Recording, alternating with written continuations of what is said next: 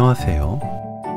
우엉으로 우엉조림만 만들지 말고 이렇게 만들어 드셔보세요. 영양 만점 맛있는 우엉달래잡채는 이렇게 만듭니다.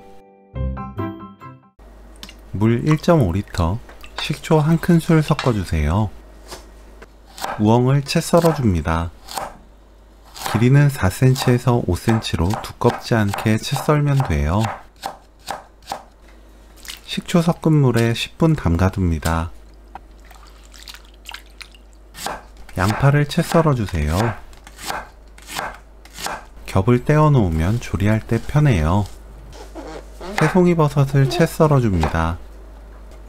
길이는 우엉보다 좀 더 길게 썰어주세요.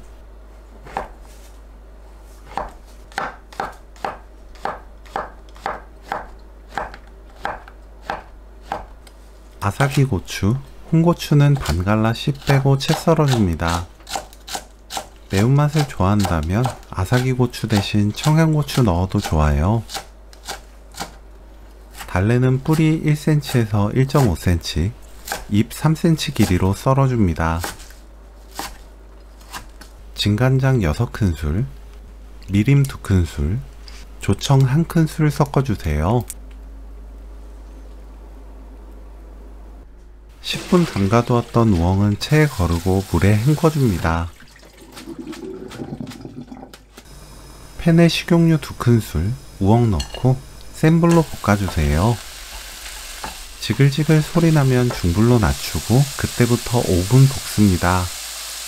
계속 볶을 필요는 없고 골고루 펼쳐두었다가 타지 않을 정도로 섞으면 돼요. 우엉 굵기에 따라 시간을 조절하는 것이 좋습니다.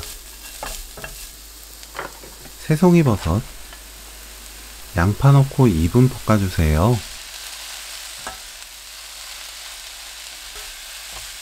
센 불로 켭니다.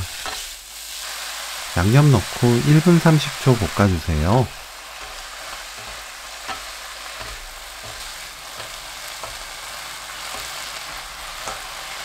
아삭이고추, 홍고추 넣고 30초 볶습니다. 맛보고 간은 진간장, 단맛은 조청으로 입에 맞게 조절합니다. 불 끄고 달래 넣어주세요. 골고루 섞어줍니다.